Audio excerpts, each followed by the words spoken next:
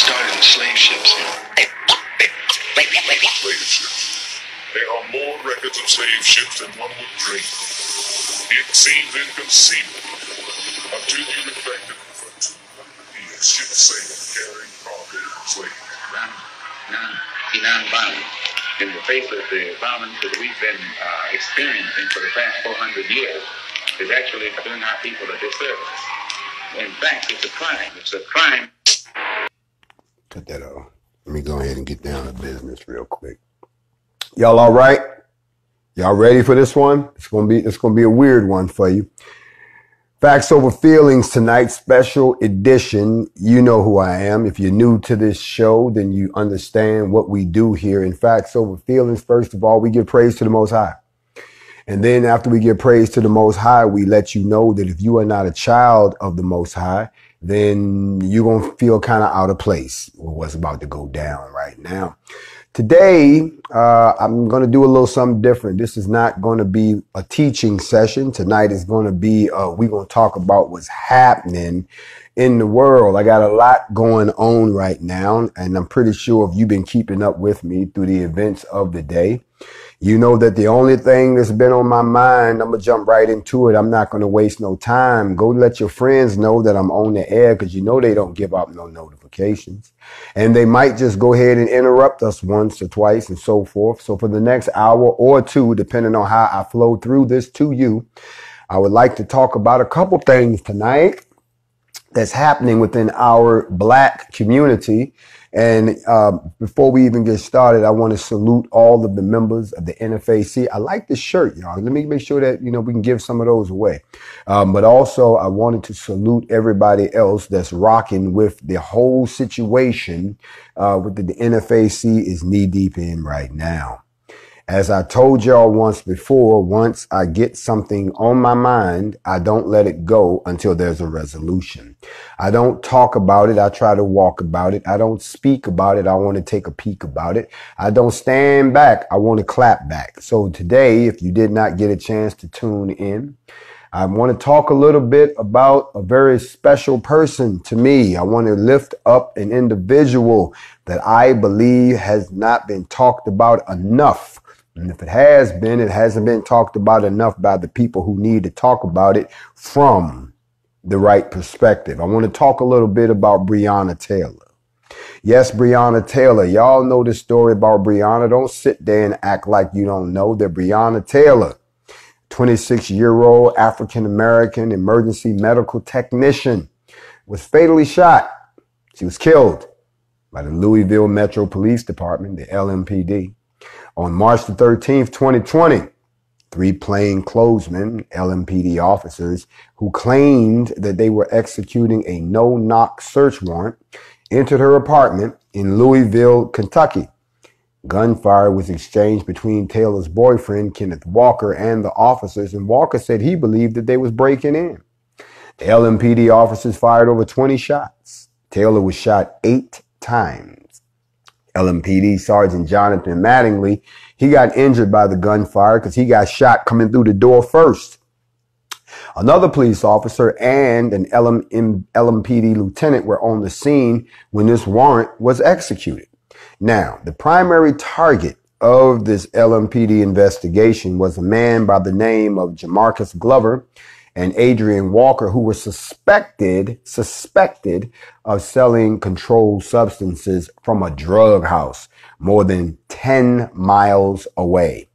And Glover had a prior relationship with Taylor, so they went there. Apparently, this is their lie that they told, was that what they were looking for him, when the fact of the matter was he was already in custody. That's the story that we've all known. That was back in March. Here we are in the middle of July, and the officers involved have not been arrested. One of them was fired, but he petitioned to get his job back. The people involved in this story, there are 5 of them. We have Breonna Taylor, who is the emergency medical technician who worked at the University of Louisville Health, and her funeral was held on March 21st of 2020. So That sister is resting in glory until we all get to judgment and Sheol. Then you had Kenneth Walker, who was her boyfriend, who lived with her in the apartment. And he was the one who started, he was defending, the brothers, he was doing what you should have been doing. If somebody's coming up in the crib and you got the heat, you pull the heat and you defend your queen. So he tried to fire. The police came in and they shot the one officer. He went back outside and they shot into the house indiscriminately. Jonathan Mattingly was an LMPD police officer who joined the department in the year 2000, became a sergeant in 2009, and then joined the narcotics division in 2016. Then we have Brett Hankison, an LMPD detective. Hankison joined the department in 2003. Last but not least, we have Miles Cosgrove, an LMPD police officer who transferred to the department's narcotics division in 2016. If you notice, they all landed in the narcotics division. But we have found out later that there appears to be something else going on, that it looks like that there was a plan to regentrify the neighborhood and that there were some people who just didn't want to move out so they could redevelop the neighborhood. Well, you're not going to guess whose house was on that street. So there was a special team created. This team was supposed to have the job of clearing out anybody that didn't want to go peacefully. Well, now we see exactly what that team was up to. And now that has become somewhat public knowledge, the situation has taken a very, very interesting and devilish turn, because now it means that, well, why would you all be doing this? Why would you be trying to force people out? Because if the people stayed, they kept their voting power, they could stop this from happening. So they did something called redlining. Redlining is when you draw a red line around certain houses. You know how your neighbor go to one school, but the person live right next door to them goes to another school because they claim they're in a different district just because of where their house sits, but they're right beside each other. That's redlining. That is illegal. And if found out, everybody from the mayor on down loses their job, no credibility whatsoever. So just like with the situation that happened with Ahmaud Arbery down in Brunswick, where his death opened the whole Pandora's box of some good old boy shit that was going on in the South, the death of Miss Breonna Taylor has stripped back and let us know that there was more going on than a bunch of bumbling cops who ran up in the wrong house. That's how they wanted y'all to take the story. The digger we deep into this, the more that we find that, the deeper we go, that there's some nefarious characters running loose around here.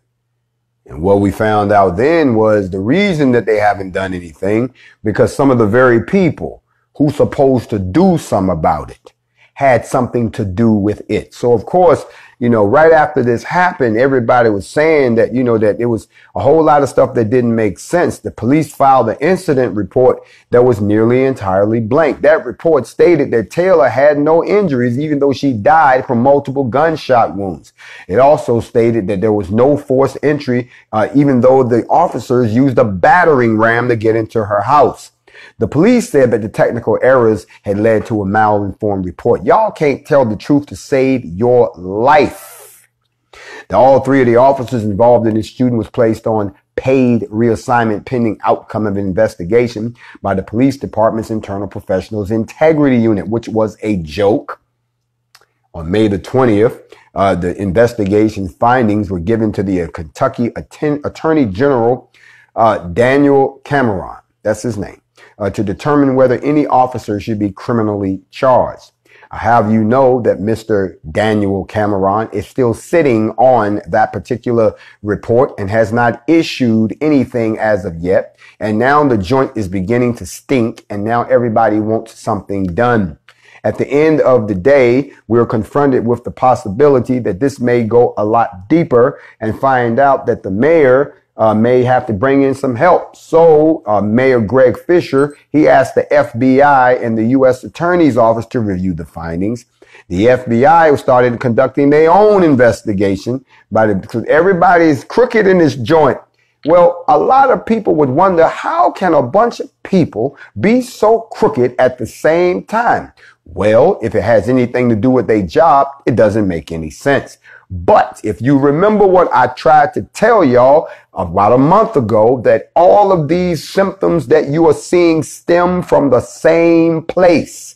I told y'all, I done been to every thrift store in the country. I've been to every Red Cross Salvation Army looking for Ku Klux Klan robes, and I can't find one nowhere. I can't even get a hood. Shit, I can't get nobody to make me one. Well, I remember very vividly, there was a picture from June 25th.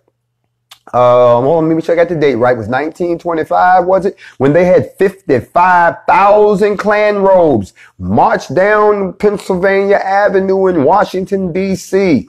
It was huge. Where all the robes go? They didn't go nowhere. They upstairs in their attics. These are the people that work in all these jobs. The reason that ain't nothing happens is because Kentucky is one of the strongholds of the Ku Klux Klan. Something that black people today act like they don't know nothing about. Well, they ain't never did nothing to me. If you knew the Klan like I knew the Klan, then you would know how insidious they are. You would know how sneaky they are. You would know how much of a coward they are. You would know how much they're the same people that tell you, how can I help you? When they're the same people that's blowing up churches with little girls in it, putting people in earthen dams and killing them, riding around in pickup trucks like good old boys, hillbilly honky motherfuckers that want to kill you simply because they're inferior to you. I said it. So going up into the good old hills of Kentucky, did you really think that something was going to happen? Well, you know what's new in 2020 is that if y'all don't fix this shit soon, something was going to happen. You have to remember what Malcolm X said. The most disrespected person in America is the black woman. Now, think about what he said then and think about where we are now. And why are you asking yourself why people like Sandra Bland get swept under the carpet and why Breonna Taylor gets no response? Y'all remember the girl in the Waffle House that the cops jumped on and showed all her business to the world and treated her like she wasn't nothing? But don't let that be a white woman. They got to call for a female police. I saw the videotape today. The officer is trying to arrest the sister, but the sister has gotten on the phone because she feels threatened by the officer, did not stop him from folding her up and putting her on the ground and giving her the treatment. Why? Because they have no respect for our women. Now, there are some people that will say, well, they don't respect your women because you don't respect your women. And, I used to buy into that argument, but I'm not buying into that shit right now because of the simple fact is I have nothing but the utmost respect, and all my boys got nothing but the utmost respect for our queens. There is a mood floating through the congregation where we are standing up for our sisters, but they know we're doing that. But does that stop them from mistreating our women? No, it doesn't. The only thing that's going to stop them from mistreating our women is if we show up like this and be like, let me ask you a goddamn question. What in the fuck do you think you doing? Can I talk to somebody just for a few minutes? I need y'all to understand that I sat back and I watched this case with intense scrutiny. I was curious to see what was going to happen. I mean, they dropped the charges against the boyfriend real quick. They fired one of the officers real quick. But then everything just stopped. Did you notice that? Everything just stopped. See, that's when you run into the core of these KKK-minded people. You see, the reason that they wear masks is because they want to be hidden. I wear a mask, but when I talk to you, the mask comes off, so you know that it's me. When I go out with the NFAC, if you notice, I'll take my mask off, but my people don't. When it's time to speak, I speak with no mask because I'm not afraid of you knowing who I am. I would really like to know who you are. You've been a coward for hundreds of years, and y'all can talk that shit online. But when we pull up, you're never nowhere to be seen. And what you're about to find out is when we pull up, there will be so many of us that you're going to have to call in something much bigger than Billy Bob and the good old boy militia to deal with us, because this is what you've created. So today, while the rest of y'all still running around satisfying the definition of insanity, I and my peoples were in discussions. with the powers to be, because I want an answer. Before we unleash the black horror, before I unleash black terror, before I let all of these people off of their leash, y'all gonna tell me what is the holdup. As a matter of fact, if I had to put a title on my teaching tonight, is what is the holdup? If you witnessed that, those of y'all who tuned in, because I did not want them to lie about what was said. So you all got a front row seat to my discussions with the powers to be, the mayor's office, the police chief, several of they brought, I don't know why they always roll out the church guy. But because we don't worship the slave master. That doesn't work on us. Something else that does not work on us are phony leaders. Have you ever read the book by Juan Williams? This book right here is called Enough. This is the phony leaders, dead-end movements, and the culture of failure that are undermining Black America. You really should read this book because this book has some rather interesting points. What I would like to pull out of this book is that it talks about something that Martin Luther King said before they killed him.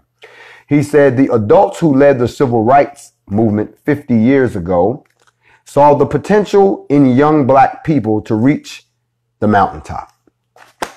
That's all I want to say out of that book. And here's what I want to start off with tonight. To all my young folks. The reason that you have to take the baton from us is because I've set it up, but I need you to run it to the end zone. You see, I've put y'all in motion, but I need you to execute the play. You see, I have lit the fire, but I need you to go get some more wood and keep the fire burning. Young folks, because see, when I'm gone, you can take it on to the next generation. You see what they've done? They've energized an entire generation of racist white kids who are now growing up and they're just acting out what they've been told. That's why you got all your Karens now. That's why you got all your Carls now, because these are the people who were little kids that used to run around and see their mamas and daddies doing the things that they want to do now. The problem is the Black folks that they're running into, they don't act like the Black folks that their mama and daddy told them about. No, y'all was acting like that at first. Y'all was a little wimpy. Yeah, y'all was a little wimpy. And all y'all standing around, oh my God, I don't believe this is happening. I'm so sick of hearing people saying, I don't believe it's happening. Believe it. It's happening. Get with the program. You know how this go. I had somebody come to me and they said, well, what about the young folks? I see the young folks getting themselves together. I love the brothers in Detroit. I seen what they did. I love what the brothers in California are doing. I love what the brothers in Louisiana are doing. I love what I'm seeing because it's young brothers who are following an example. But old brothers, my brothers, if y'all don't come out and give the example, don't knock the young brothers when they get out there and they don't know what to do. If you're not going to take your Black ass out there and show them how it's done, if you're not ready to show them, look, I'm going to show you how it's done. I might die doing it, but once I'm gone, you pick it up and keep going. That's what has to happen. How do we get to that point? We get to that point by not following fake leaders, fake movements, people who just talk all the time and no action. That's how they understand action. What you witnessed today was action. Because they know me well enough by now that if I don't get to the bottom of this, if they don't show us some fruit, if the Attorney General does not come back and say, this is what I'm going to do, then y'all know me well enough and they've seen enough from the NFAC, whether it was in Dayton, whether it was in Brunswick, whether it was in Stone Mountain. They know we are going to take action. So, y'all know where we at right now. Everybody wanted to pass the ball. Didn't nobody want to make the decision in front of me, so they pointed the fingers at the Attorney General. So I have requested a meeting with the Attorney General. Now, when Mr. Attorney General decides to pull up, not going to be holding you long, sir. Just got one question. When are you going to arrest the officers who killed this woman? And if you're not going to arrest them, can you give me a logical reason why? Because I need to take that back to my tribe. You see, I believe in the old African model of leadership. I respond to the will of the people. I do the will of the people. I don't will the people to do what I tell them to do. I do what the people tell me to do, and the people need an answer. We need you to tell us something, because if you don't, you're going to convince us that you just don't give a shit. And just like Malcolm said, it's either going to be peace for everybody or it'll be peace for nobody. Now, I'm not going to dwell on that too long, because at the same time, I need y'all to do me a favor. I need you to stop watching certain channels on TV. I need you to stop watching CMT, the country music channel. I need you to stop watching MTV, MTV2, MTV Classic, MTV Trez, MTVU. I need y'all to cut that off. Comedy Central, Logo, the Paramount Network, Pop TV, the Smithsonian Channel, TV Land, and while you at it, VH1. You got to turn that off. Then you got to turn off BET, gospel, her, hip hop, jams, soul, and don't even deal with the streaming service. Don't even touch it. If you're a fan of Showtime, I need you to stop watching Showtime 2, Showcase, Show BET, Showtime Extreme, the Family Zone, Showtime Next, and Showtime Women. And then while you're at it, I need you to stop watching the Movie Channel and then Flicks and all those other ones. If you're a child and you like to get the hold of the remote, don't you turn on Nickelodeon. Don't you turn on Nick at Night. Don't you turn on Nick Jr. Don't you turn on Nick Music or turn on Nicktoons or Teen Nick.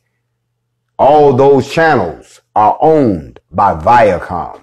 And the reason I say that is because this. By now, y'all should know that a lot of people got heartburn with the fact that my man, Nick Cannon, apologized after standing strong on the word because they decided they wanted to fire him. Now, a lot of y'all, let's get up to speed. Don't think that because he apologized that he got everything back. He did not. Viacom CBS still ain't fucking with him.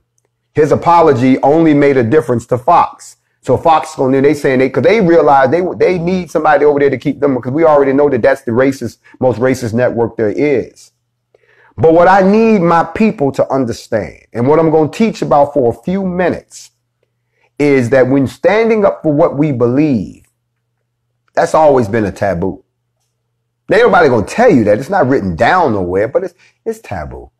Every time black folks stand up for what we believe, whether we by ourselves or whether we in a group, it's taboo.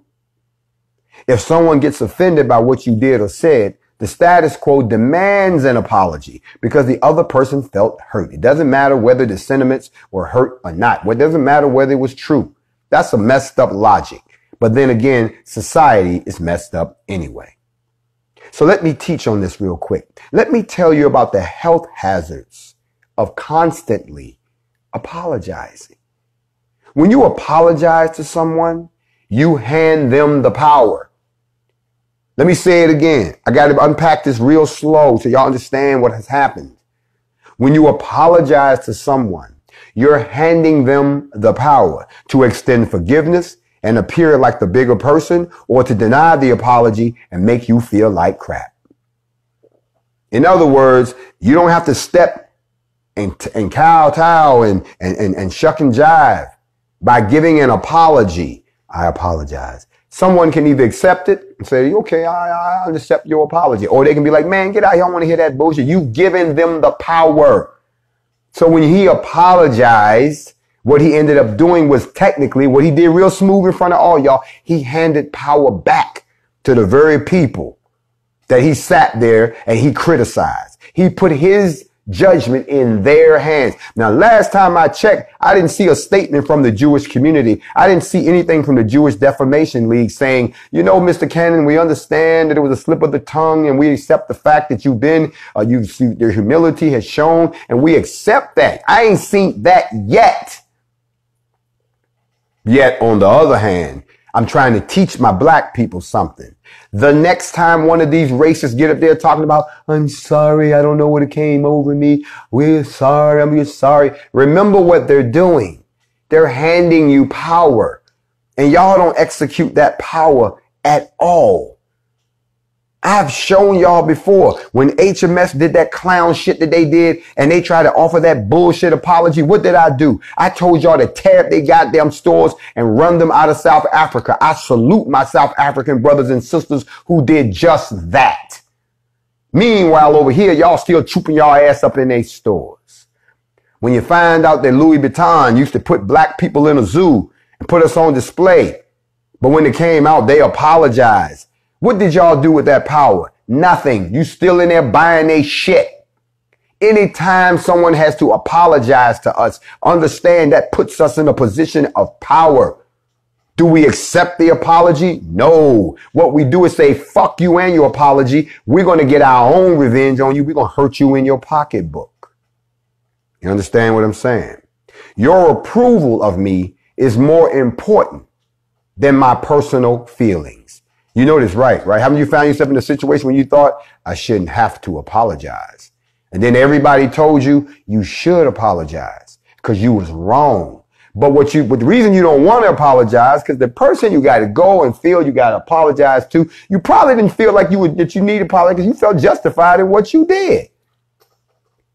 That's why, sisters, it's a well-known fact that the worst thing that a sister can do is admit that she was wrong and say she's sorry. I know people who have sacrificed their entire marriage rather than say they were sorry. I know people who have lost their jobs, lost their careers, lost college scholarships, lost everything just because they couldn't say they were sorry or didn't want to apologize. I know white people done got knocked the fuck out, unconscious, stripped down, and robbed. Why? Because they didn't think they did nothing wrong and did not want to apologize. Now we are in a situation where the United States of America does not want to apologize for slavery, does not want to apologize for Jim Crow, does not want to apologize at all for the way that they've treated people, and then they wonder why they are getting knocked the fuck out and why, in fact, was necessary. The reason being is when the longer you delay the apology, the more somebody begins to think that you really don't give a damn. See, the problem is a lot of y'all are too comfortable in your skin. You see, that guilt mainly stems from you unsure about yourself. You have fear and anxiety that dominates your thoughts, so you don't want to apologize. White folks probably want to apologize, but they know if they give us the power to accept or deny an apology for slavery, that a lot of us will sit there and say, we don't want your raggedy ass apology. We want our money. Run the reparations. Y'all know they know that that's a door that they don't want to go through. You know, it was C. Joy Bell that said, life is too short to spend it on warring. Fight only the most important ones and let go of the rest. A lot of us don't know how to do that. You see, you're fighting too many battles that leaves your tank empty when you need the energy to stand up for yourself. Choose a battle that has serious long-term implications. Let go of the trivial battles. You see, some of y'all so hell-bent on winning the battle that you lose the war. You see, that's what we're trying to get you to. This is not a short-term process. We're not going to overcome overnight. But damn it, y'all, we haven't overcame shit in 60 years. When you stand up for what you believe in, like I have, you're going to encounter trolls. I have. You're going to encounter dismissive people. I have.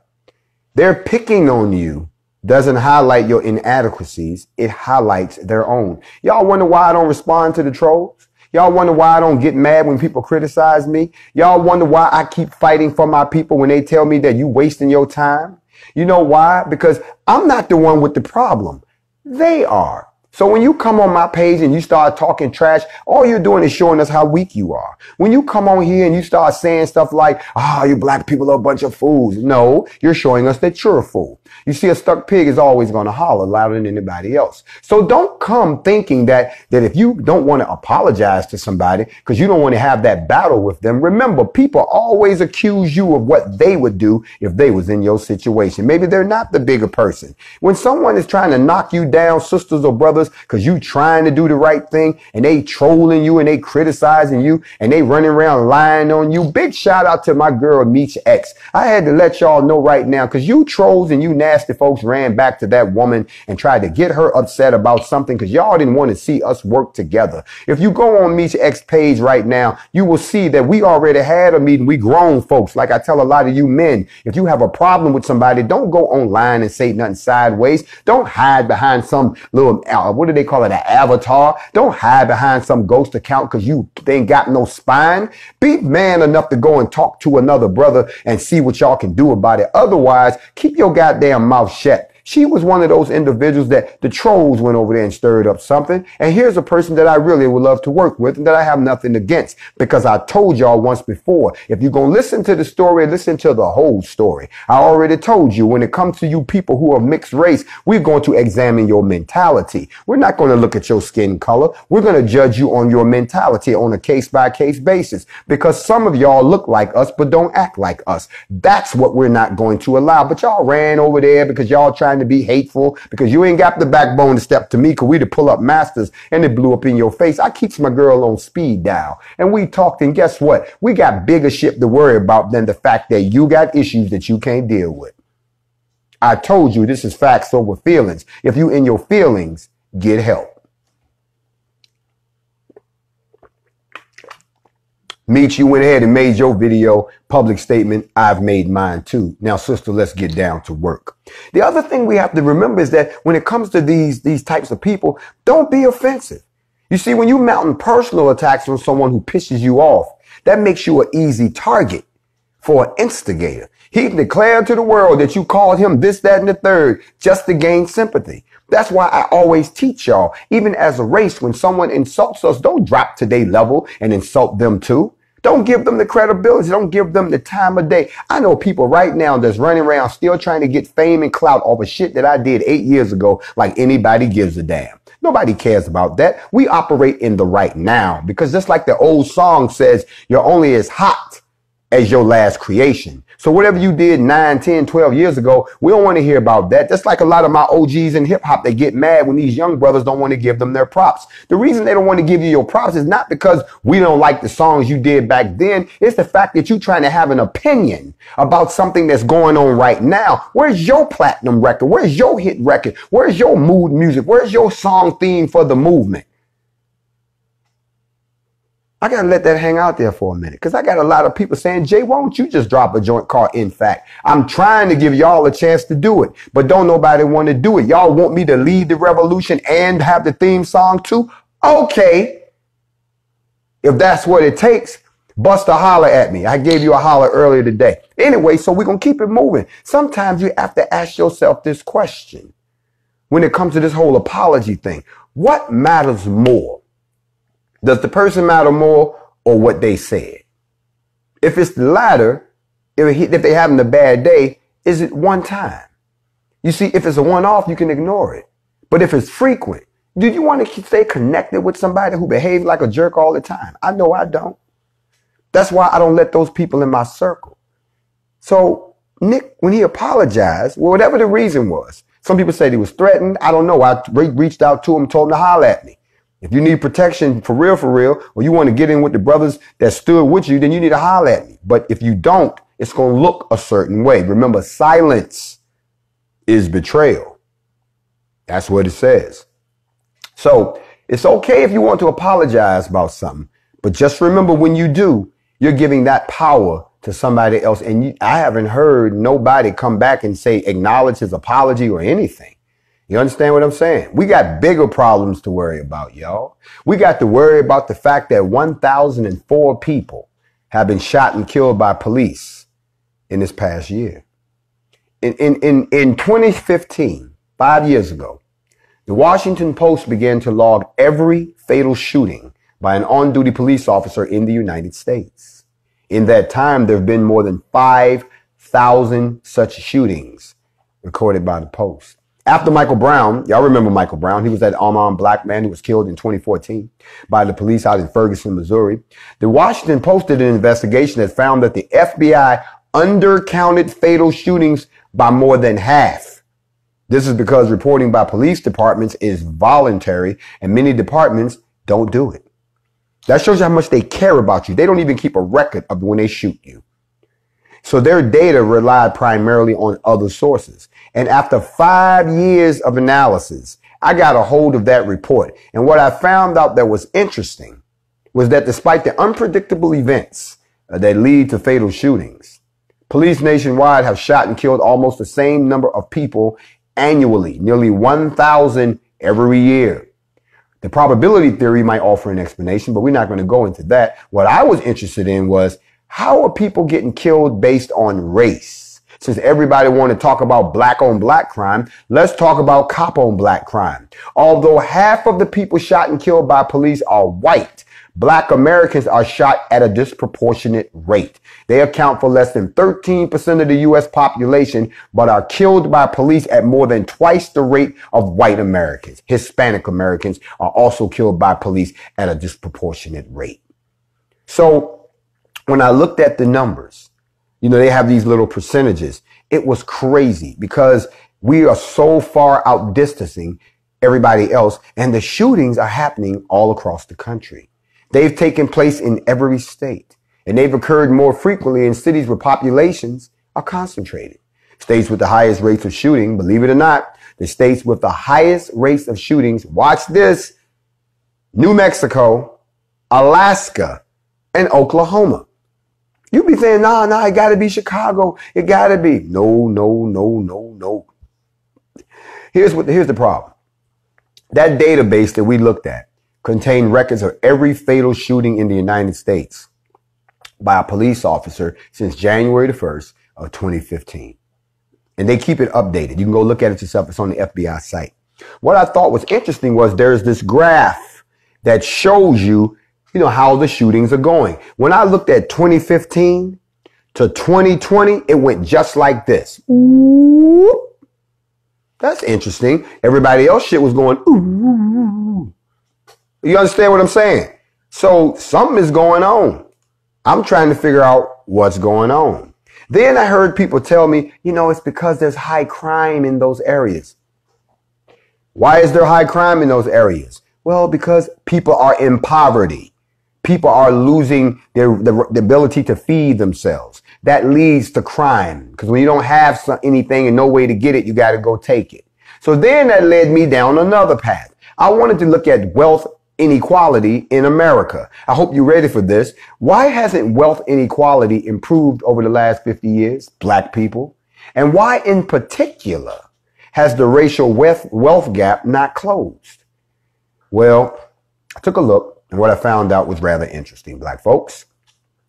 The average wealth has increased over the past 50 years, but it has not grown equally for all groups. Between 1963 and now, watch this, the families near the bottom of the wealth distribution went from having no wealth on an average to being about $1,000 in debt.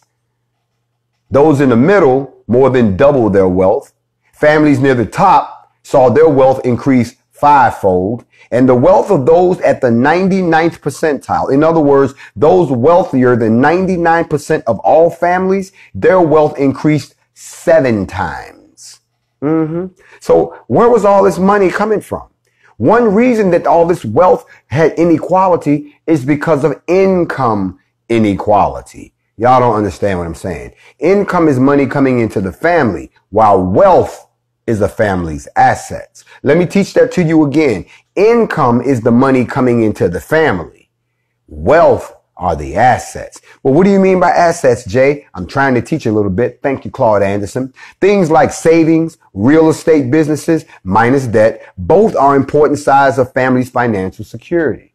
But wealth cushions families against emergencies, and it gives them the means to move them up the economic ladder. Also, wealth is much greater because at one time or the other, it's based on race.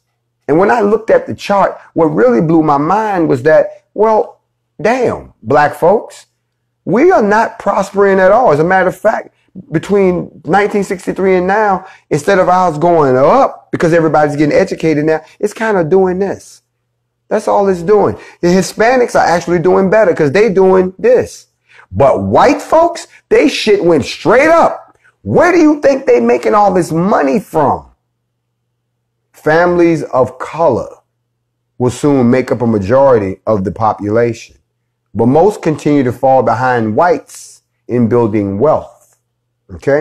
In 1963, the average wealth of white families was $121,000 higher than the average wealth of black families. Now we in 2020, and the average wealth of white families is $909,000. That's over $700,000 higher than the average wealth of a black family, which is somewhere around $140,000. Hispanics is pulling in $192,000. To put another way, the white family wealth was 7 times greater than black family wealth, 5 times greater than Hispanic wealth. And despite some fluctuations over the past 50 years, this disparity is higher than it was in 1963. We're doing worse now than we were doing then. Y'all know why? Let me help you out, black folks. It's because you went from being creators and distributors and manufacturers to being simply consumers. Y'all just can't wait to give y'all money to somebody else. And now they so goddamn rich that it don't make a difference. They don't give a shit about you. Not only is that, no, listen, let me give you this right here. Not only is it broken down, I'm trying to teach them a little something. They think I'm on some rah-rah shit. I'm trying to tell them that the truth is in your pocket. You want to really hurt them, you hurt them in the pocket. And that racial wealth gap also grows sharply with age. Remember when I told y'all we went down to Brunswick and we went to whatever the place was? I don't even want to keep the name in my head. Whatever the neighborhood was, that it was all these old, retired, white people living in these gigantic houses flying Trump flags and shit. White families accumulate more wealth over their lives than black or Hispanic families. So that widens the wealth gap at an older age. So in their 30s, by the time they're in their 30s, whites have an average of $147,000 more in wealth than blacks, 3 times as much. By the time they get in their 60s, whites have over $1.1 million more average wealth than blacks. They 7 times richer than you. How you think they put Trump in the White House? They did it with their money, the money you gave their ass. I don't know what I got to do to slap y'all out of that. And it's crazy because some of y'all will sit here and do thumbs up and this is great and teach Jay and all of that and then walk your ass right out there and give the money right back to those people. So I wish you just don't even come up on here with that bullshit. Not tonight. How do we fix it? So glad you asked.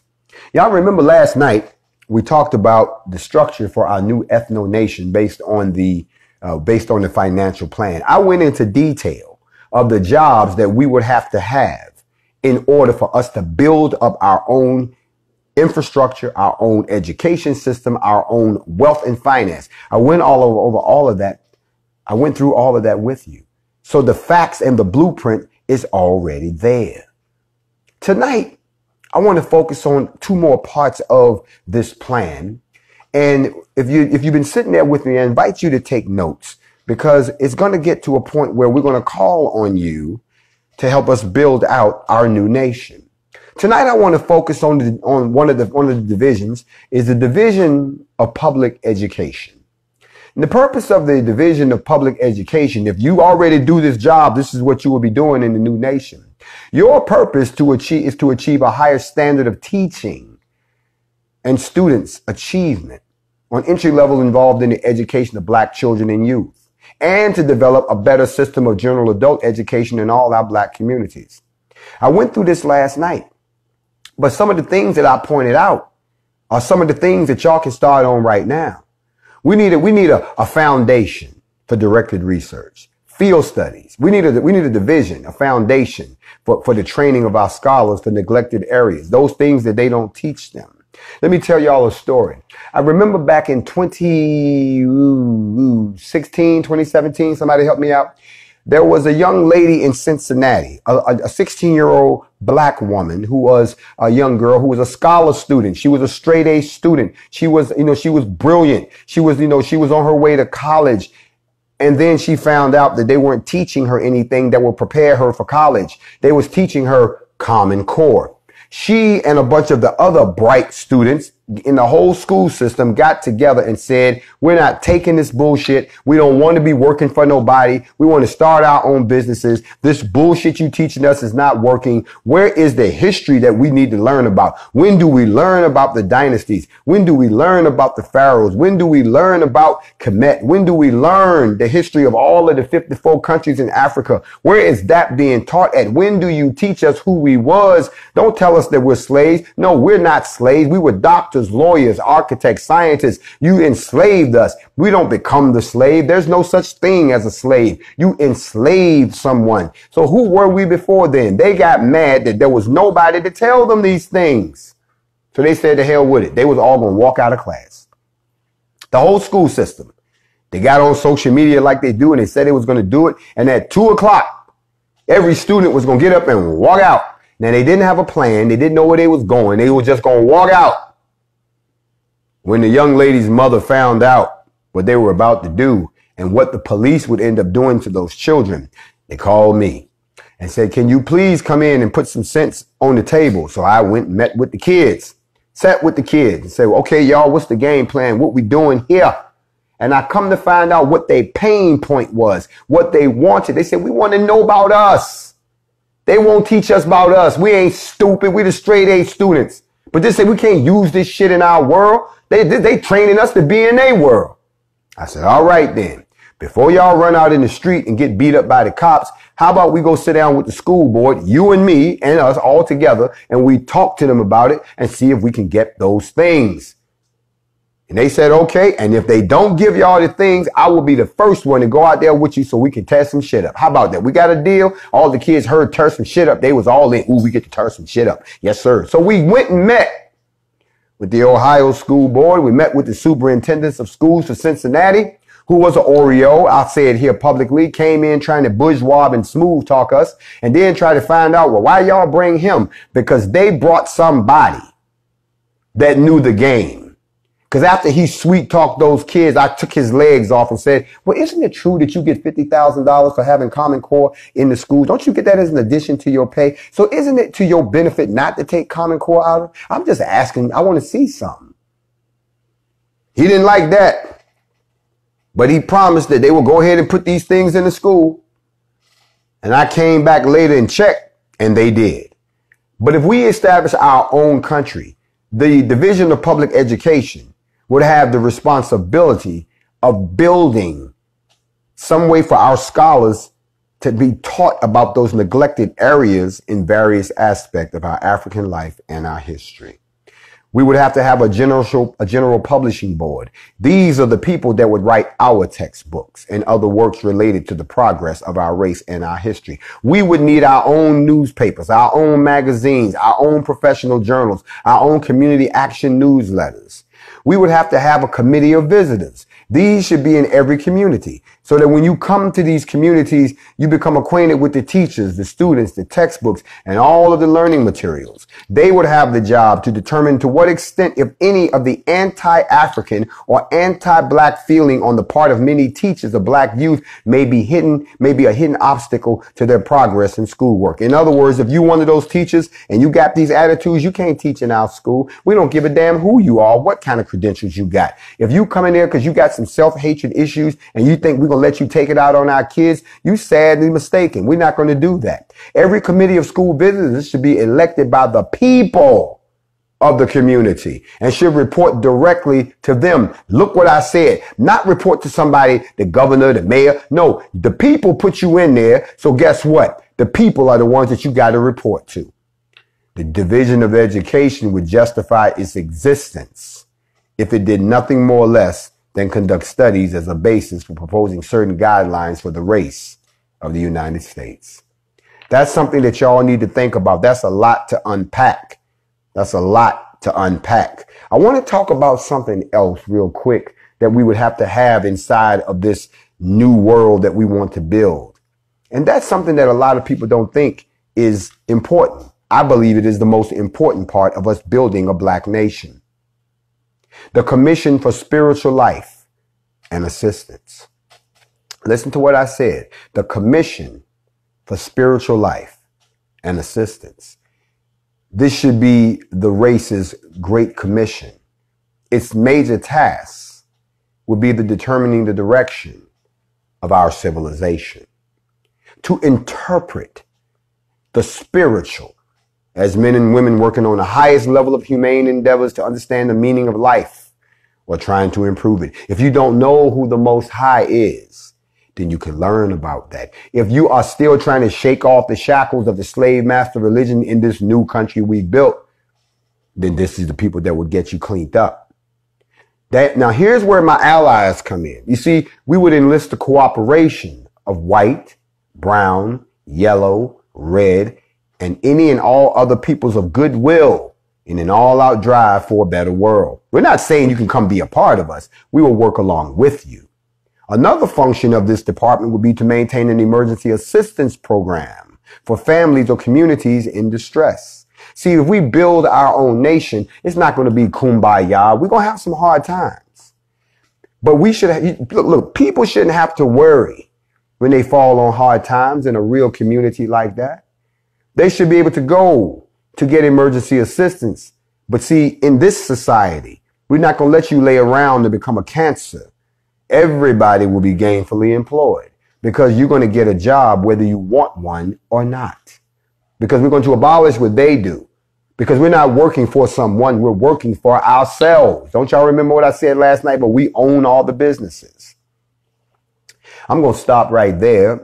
Time for me to go take my break. And when I come back, we got to talk about HR 6666, which is coming knocking at your door soon with a vaccine to put you in the position of whether or not you're going to take it or not, because they know we're trying to get them out of here. We already know that what's in those needles is something that's going to kill you, not going to save you or going to help you. They don't want you to do that. They want you and everybody else gone. Why? Because if they can't have you the way that they used to have you, they would much rather kill you.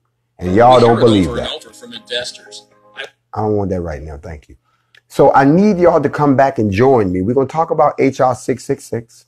We also got to talk a little bit about where do we go from here now? Because I know my NFAC members is raring to go. I heard some of y'all was booking plane tickets and people was going out getting their uniforms together. And y'all know what the uniform is. Black boots, black pants, black button-down shirt, black mask, shotgun, semi-automatic weapon, or rifle.